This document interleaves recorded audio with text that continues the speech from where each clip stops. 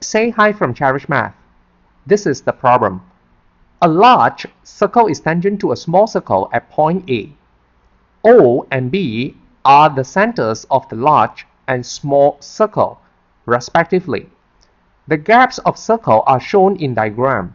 Find the radius of the large and small circle.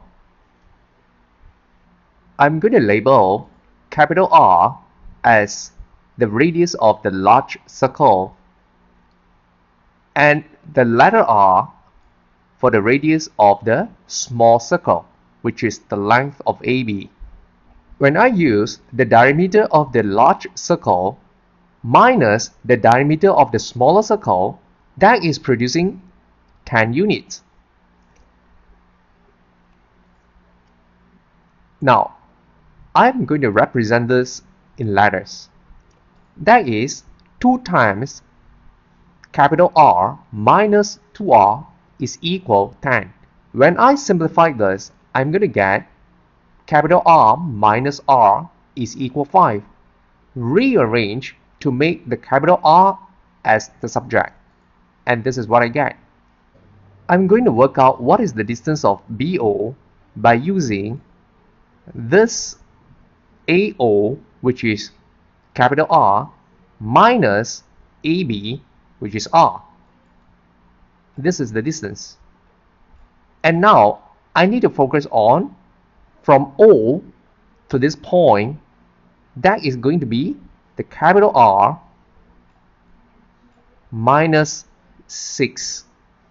I am going to draw a straight line from the point B until the point here. And here it goes. And I'm going to label at this point C. For the length of BC, this is the radius of the small circle, which is R.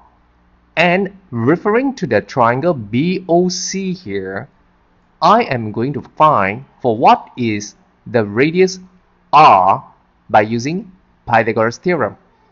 By substituting the value of the capital R into this part and this part, the value that I'm going to get here is R minus 1.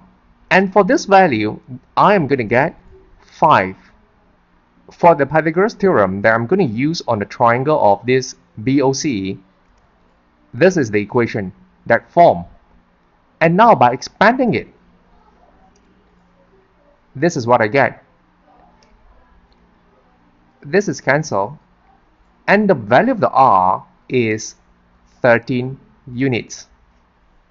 To find what is the value of the capital R, I will have to substitute the value of R equals 13 into this equation.